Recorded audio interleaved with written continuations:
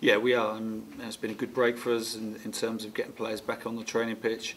The lads have had a bit of time to mentally and physically recharge the batteries, but they've come back in, and the training's been very good. I've been really pleased with the standard in training, and also getting some players like Sammy and Carl Henry, for instance, some more minutes in terms of training time. Yeah, I mean, it's kind of the squad we envisaged at the start of the season, you know, with the options, certainly in the wide areas. Got good options there, and obviously Josh coming back is a big bonus for us, because he was a key player for us last year, and he gives us something different. And you know, we've enjoyed seeing him back on the training pitch. He's got stronger each day, and he's got a great determination to get back out there.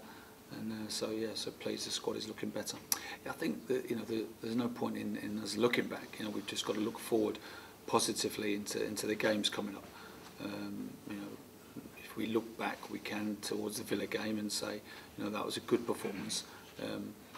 Can we take the good elements out of that game, but also add to it? And that's what we've been looking at doing on the training ground over the last couple of weeks.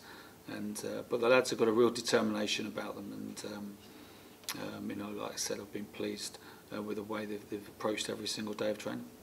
Yeah, Sammy's back in contention, and obviously Carl comes in, you know, came into the Bristol City game and then subsequently the Aston Villa game. So yeah, he's, you know, I feel he's helped to raise the bar on the training pitch, and you know, that's always good, getting, you know, fresh body, you know, onto the training ground. But he's a very good professional, and you know, we're enjoying working with him. He's a good lad, and he's a very good player.